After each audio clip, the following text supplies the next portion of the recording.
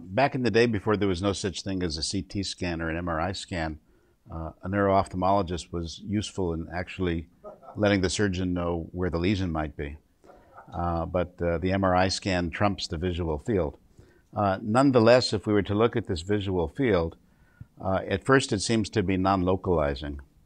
There's a lot of darkness in the left eye. The patient is aware of reduced vision in the left eye, some peripheral temporal field loss in the right eye. But then when we look more closely, and the software of this program helps, and if we come down to this area in the left eye, we see that there's a greater temporal deficit in the left eye than there is nasal deficit. And if we come down to the right eye, we see that there's a greater temporal deficit. The other thing we look at in trying to localize field abnormalities is whether or not there's a boundary along the vertical meridian, which would suggest something in the chiasm or behind the chiasm, or whether or not there's a boundary on the horizontal meridian, which is usually more specific for diseases that occur in the retina or at the junction of the optic nerve and the retina. So in this analysis, there does seem to be a vertical boundary, especially in the right eye. So one would suggest that this is anterior chiasmal compression, more so on the left side than the right. But of course, as we saw from the imaging study, the chiasm was pretty well mashed. And in looking at the imaging study, superiorly there was more extension on the left side than the right. So it does allow us to understand the visual field. But the main importance of visual field analysis nowadays is to outline the abnormality and then to follow it over time to look for potential signs of recurrence. Particularly in skull-base meningioma, sometimes the visual field will become abnormal if the meningioma is proliferating across the planum or in the optic canal before you necessarily see a change on the imaging study. The reason I thought of talking about escape from the cella is basically if something in the cella escapes, its escape route is generally up or lateral. Certainly there are things that can erode the floor of the cella and just expand into the sphenoid sinus. But if you go up, you're compressing the optic nerves or chiasm. And if you go lateral, you have a patient who's presenting with double vision or ptosis. This is from Harvey Cushing's notes. And you can see a case that he analyzed in 1928 with a bitemporal deficit. And he demonstrated that after his surgery that the visual fields had improved and the acuity had improved. So in terms of thinking about vision, as we know, altered vision is often the first sign of a pituitary tumor, either reduced central vision in one or both eyes or altered peripheral vision or double vision. And patients with slow progressive optic nerve or chiasm compression may be unaware of reduced vision or visual field, and clinical ophthalmologic evaluation with visual field analysis is indicated even if the patient tells you there's no problem with their vision and their tumor has been an incidental finding. There's still some value in evaluating the vision prior to surgery. In terms of the benefit of a neuro-ophthalmologic evaluation, we're documenting function and form. It also helps a great deal in terms of prognosticating potential recovery of vision for the patient who has severe vision loss. It protects the surgeon sometimes more than the patient. And again, this illustrates that if you come up out of the cella, you lose vision. If you go lateral from the cella, you have double vision or ptosis. And as you know, there's a decussation at the chiasm. And there's a typical chiasmal compression syndrome when the chiasm is dislocated superiorly. In terms of the full assessment, we're looking to see whether or not there's an altered globe or eyelid position, the change in visual acuity or visual field, assessing the eye movement disorder, and whether or not in cavernous sinus lesions there's a disorder of the fifth cranial nerve, and in other skull-based lesions, whether or not there's a problem with the seventh cranial nerve. And again, even if your patient is unaware of their visual deficit before you operate on them, they'll be aware of the same deficit even if it's no worse after you've operated on them. So documentation is important, medico-legally as well as medically. It's amazing how much more attentive patients are to their visual function and their neurologic function after you've operated on them. And looking at the afferent system, it's useful to record visual acuity. Even if you have nothing more than a pocket card, one should ask the patient to read the card and record that in your note. If you don't have time to request that the patient be evaluated at Jules Stein with visual field analysis, it's still pertinent for you to do confrontation visual fields. Marvin asked me to comment on techniques. Very often you start with the history. Has the patient had any history of lack of awareness of peripheral objects or altered vision in one eye or the other? Other than reading the central acuity, you're also interested in relative optic nerve function. It's useful to ask them if they perceive light to be brighter in one eye than the other. Useful to show them a red target and if they perceive the redness to be brighter in one eye than the other, which can be an indication of relative optic nerve dysfunction greater on one side than the other. Also useful to simply ask them if they look at a target, whether or not they see everything surrounding that target. So with one hand over the eye, and it should be the palm of the hand, not the fingers, which they'll look through, but with one hand over the eye, if you're sitting speaking with them, it's useful to ask them to look at your nose and ask them if they see the entirety of your face. Ask them if they see both ears, both eyes. Ask them if they see your mouth while you're looking at your nose. And then as you advance outward from central vision to look at confrontation fields, much like the neurologists, I like to use double simultaneous stimulation. So as they're looking at my eye with one eye covered, I'll ask them how many fingers I'm holding up in total. And sometimes they'll be neglectful of a side that has a relative deficit, even if it's not a complete deficit, and you get a better sense of the peripheral vision in each eye by doing that. It's also important, although it's fallen out of fashion, to actually look in the eye. Do any of the residents still carry an ophthalmoscope? I remember when that used to be in everyone's pocket. But I would recommend that there still is some utility in looking in the eye, although I'll forgive you if you actually have an ophthalmologic colleague do that for you. One of the things I'm going to emphasize in my talk today is the utility of a newer test called ocular coherence tomography in following patients as well as prognosticating the potential for vision recovery.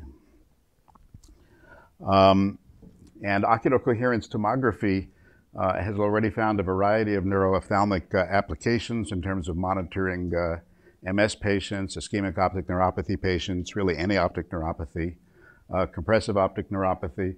And I found it to be of great utility recently in following patients with papilledema. We're always trying to grade, well, is the papilledema worse or is it better? And the appearance of the thickness of the retinal nerve fiber layer on the OCT study is much more sensitive than a two-dimensional photograph of your own view through the ophthalmoscope.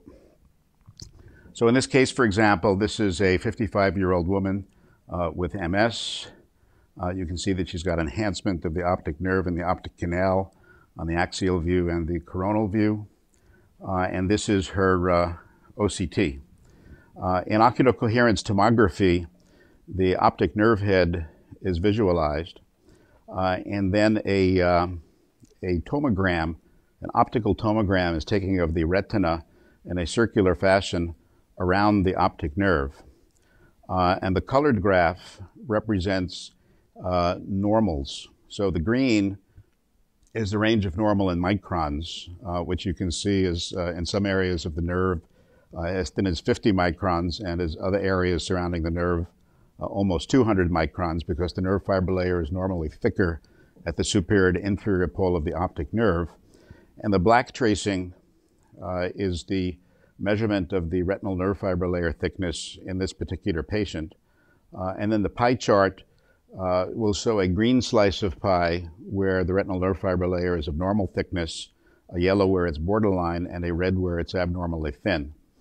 Bear in mind that the retina varies in thickness from about 190 microns to 500 microns, and the retinal nerve fiber layer is the most superficial innermost layer of the retina, which will vary from 50 to 200 microns.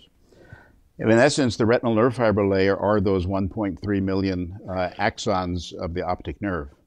So by measuring the thickness of the retinal nerve fiber layer in the absence of disease which would cause edema, you're really getting a quantitative assessment of the optic nerve fiber density, which relates to optic nerve atrophy when there has been atrophy. Of course, if you have a disease process like pseudotumor cerebri that's swelling the optic nerve and the nerve fiber layer, then you see a measurement that's thicker than normal. And one can be fooled in a patient with resolving papilledema to think that because the papilledema is resolving, they're getting better. But remember that papilledema will also resolve when there's less tissue to swell. So one of the things that one worries about is that in your resolving papilledema, that it's not resolving because of optic atrophy. This is a 24-year-old woman with headaches and blurred vision.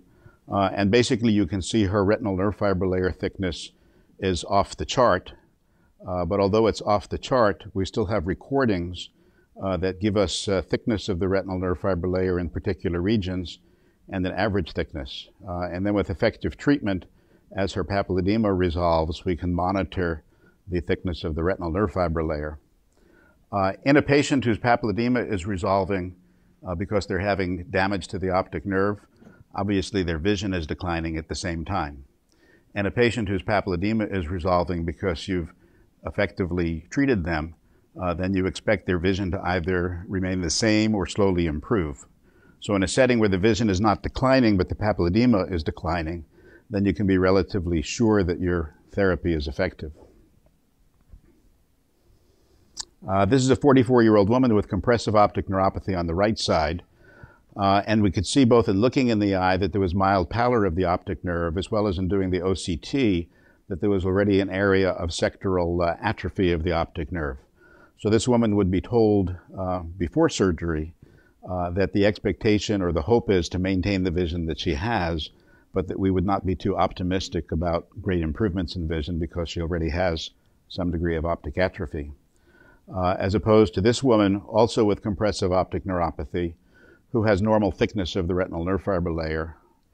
Now remember that what we see inside the eye, whether it be with an ophthalmoscope or ocular coherence tomography, is a reflection of what had been. If one transects the chiasm, it'll take 2 months to see optic atrophy. If one severs the optic nerve at the orbital apex, it'll take 1 month to see optic atrophy. So one might be somewhat reserved and cautious in telling a patient with this retinal nerve fiber layer thickness that you're certain that they'll recover their vision. But what I ordinarily do tell patients is that thus far, in looking in the eye, there's no evidence of permanent damage to their vision. And while there may be, we have reason to be hopeful that after treatment that there will be improvement in their vision. And looking at the efferent system, we're looking at the lid position, the orbit, whether or not there's globe displacement, eyelid position and function. Is there double vision? Is there misalignment of the eyes?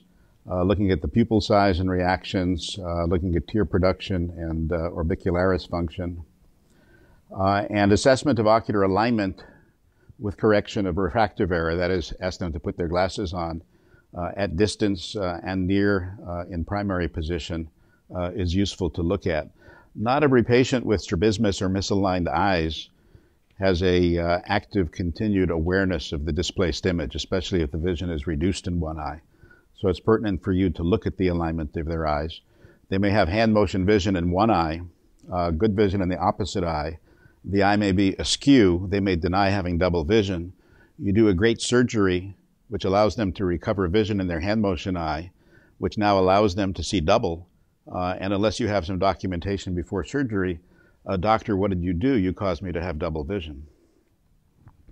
Ductions are the range of movement of the eye, and you don't have to evaluate them quantitatively or photographically, but it's good to ask your patient to look up, down, left, and right, and subjectively to assess whether or not the movement of the eye is full, and if there is some limitation, to record that in your note. Versions, in this particular case of a gentleman with a right fourth cranial nerve palsy, you can see that in the adducted position, the superior oblique isn't able to bring the eye down. So the adducting eye has an upward position in the presence of fourth cranial nerve weakness. Even in the hospital room, if your patient has reasonable vision in each eye, you can ask them to fixate on a target at the opposite side of the room, even if it's just a switch on the light panel, and then with your hand go from one eye to the other as they're looking at that switch. And so long as they have adequate acuity in each eye, you will see a slight offset as they fixate with one eye and the other eye, either horizontally or vertically. And sometimes if the offset is very slight, I'll ask my patient, as I go from eye to eye, does that target seem to move? And sometimes for very small angles of misalignment, the patient may perceive that movement as you go from eye to eye, even though you may not see the refixation movement. So if they perceive that movement, it's good for you to note that there's a slight horizontal offset or vertical offset in the alignment of their eyes. In the ophthalmology clinic, we'll actually measure the angle of offset by prism neutralization, but most of the neurosurgery residents don't carry around prism bars. These T1 gadolinium enhanced images are those of a man with a chronic progressive optic neuropathy, and you can see characteristics of a small meningioma, which is compressing his left optic nerve. This is a 55-year-old man who felt well when he went to bed, but awakened with severe reduction of vision in both eyes, headache, and third nerve palsy on one side. Pituitary apoplexy. And here's his MR, where you see this huge blood cyst and displacement of the chiasm. And you see his fluid level in this section and in the T2. And what's interesting about compression of the visual pathway is if you act quickly, the recovery of vision is quick. And same with cranial nerves as well. Cranial nerves, of course, are more resilient than the optic nerve is. But the speed of decompression affects the speed of recovery. And within 1 week, this gentleman had recovered normal vision in each eye and had mild residual third cranial nerve weakness, which subsequently continued to clear. And here's his post-op MR. This is a 48-year-old woman. This particular patient is from a colleague of mine, Dr. Steve Newman at University of Virginia. He and I lecture together frequently. This is his patient who in November of 2008 noted a reduction in her vision. She was 20/30 in the right eye, 8/200 in the left, and had an afferent pupil defect in the left eye. So again, as we discussed before, although this field abnormality is more symmetric than in your patient RW, here there's a defect not just in the temporal peripheral vision, but also that crosses fixation and involves the central vision. There's an afferent pupillary defect in that eye. And here there's a defect that more strictly obeys the vertical boundary. So again, we expect compression of the chiasm here, more anterior than posterior and more left-sided than right-sided. And here in looking at the retinal nerve fiber layer thickness, it's normal. So this patient may have a good prognosis for recovery of vision. And this is also a patient with a craniopharyngioma. And this is the same patient the following year, seen in follow-up, where you can see that although there's not a complete recovery, there's certainly a dramatic improvement with a visual acuity of 20/20 in each eye and perhaps just a little bit of optic atrophy. And the retinal nerve fiber layer thickness does show some degree of optic atrophy, even though she has 20/20 acuity. And you can see that the discs are somewhat pale, consistent with that. So although this is a patient where I would be optimistic in recovery, and although she did recover 20/20 vision, you can see that there still was some residual optic nerve damage.